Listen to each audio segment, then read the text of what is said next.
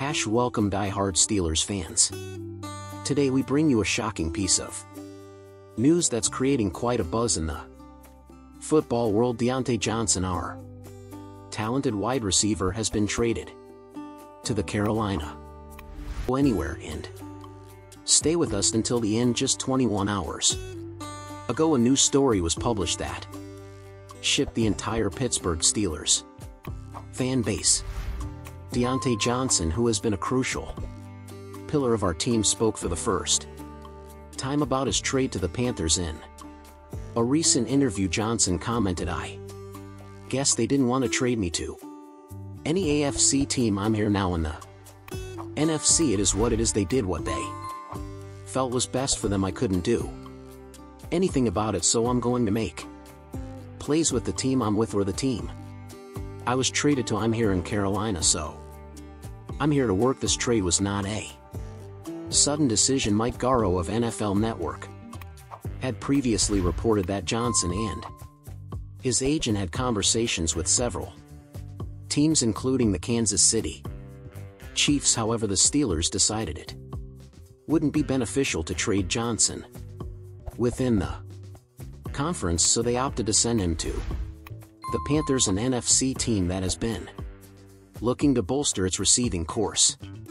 since last year. In return, the Steelers received Dante Jackson, a talented cornerback who will play alongside Joey Porter Jr. this season. Jackson has a one-year contract valued at $6 million. Diontae Johnson's departure leaves a significant gap in the Steelers' offense, but the team hasn't wasted any time in seeking solutions to try and fill this void. The Steelers have signed several receivers: Quez Watkins, Van Jefferson, and Scotty Miller, all players with the potential to contribute to the team. Additionally, in the third round of the draft, they selected Roman Wilson, a promising young player who could become a key piece for the offense. Despite these moves, the Steelers are still exploring options.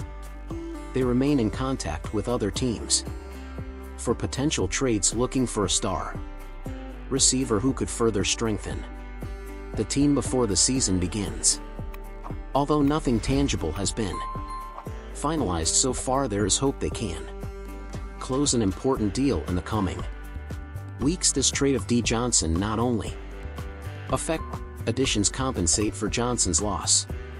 How will Dante Jackson adapt to the defense, and what impact will he have on the Steelers' secondary? Only time will tell, but one thing is certain: the upcoming season promises to be exciting and full of challenges for the Pittsburgh Steelers. Don't forget to subscribe to our channel, like this video, and activate the notification bell to stay up to date with the latest news and analysis about the Pittsburgh Steelers. We want to hear your opinion, so leave your comments below. What do you think about the trade of Diontae Johnson?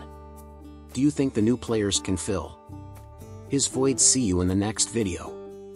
Steelers fans, we're always here with the best news for you.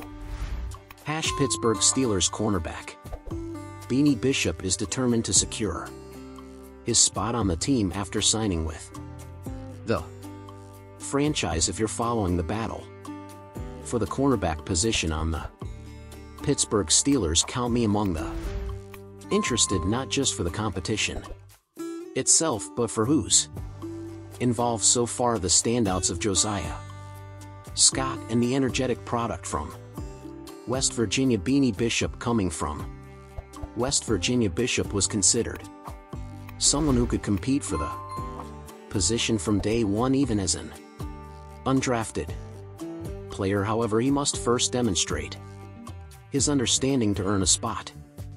And I want to emphasize that this is just a piece of the work, because the Steelers have divided responsibilities in the cornerback position in the past. Since Mike Hilton's departure, the Steelers have opted for a cornerback for passing plays who can also double as a dime backer, and another for running plays. Arthur Mallett would handle the running plays while Cam Sutton took on the role of cornerback for passing plays. This has been their approach in recent seasons. Currently Bishop is projected for the role of cornerback for running plays.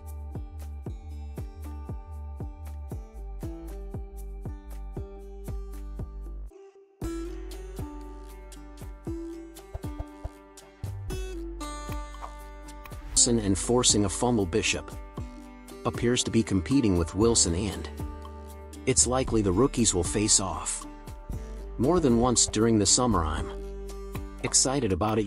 Two young guys coming in and competing for a spot on the team. Like you said, iron sharpens iron. Bishop commented on the matchup with Wilson, but Bishop needs to maintain a special mindset to secure his spot on the team. Not being drafted after being underrated coming out of high school only fuels Bishop's fire on the field. He likes to get under the receiver's skin and into their heads what he lacks in size. He makes up for with aggression. I like to hit guys in the mouth. A lot of receivers don't like to play that way.